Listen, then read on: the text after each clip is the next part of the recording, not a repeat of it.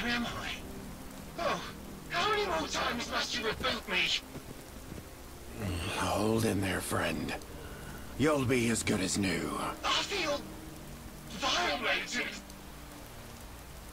All right. One more reboot. Now. You made it! There you are. Do me a favor and send out a signal on that beacon up there.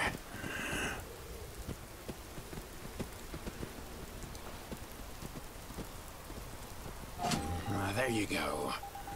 Try switching on your navigation system. Navigation systems online. Did it work? Yes. Well, don't sound too enthused. I hope the journey wasn't too formidable. Getting over the Thames is no easy feat without a vessel. This is Barry, my dear seafaring friend. A flock of pigeons laid a nest in his circuits. They washed up on the rocks. I'm not sure which happened first. Barry's navigation data corrupted. Had to be wiped.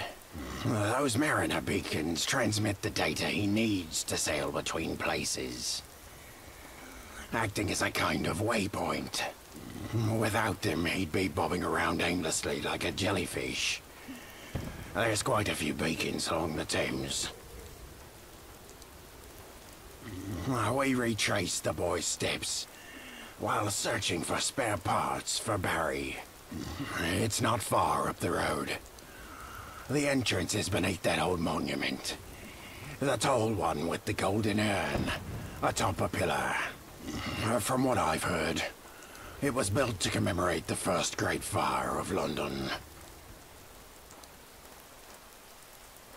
No, we kept a fair distance. I'm in no condition to fight. Besides, I have a friend to take care of. I'm not ready to go back there. That place was horrible.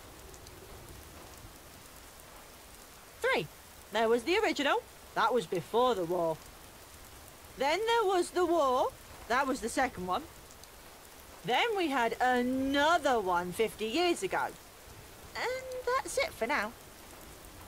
The boy knows his history. Wait! Those people I was with, they're the closest thing I have to family. Please rescue them. Or find out what happened. If you do, I'll know where that ghoul was headed. The one I escaped with. He might be able to help you. He said he knew about other labs. Here's that key the boy swiped. Good luck.